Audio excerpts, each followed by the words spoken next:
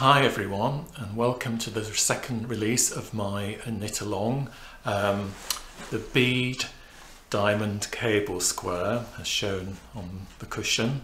For this you need to thread 14 beads onto your yarn, and also cable techniques for this particular square will be featured in our own YouTube tutorials. And here I'm using the C6B technique, or cable 6 back, cross 4R or cross 4 right, cross 4L, C4L or cross 4L.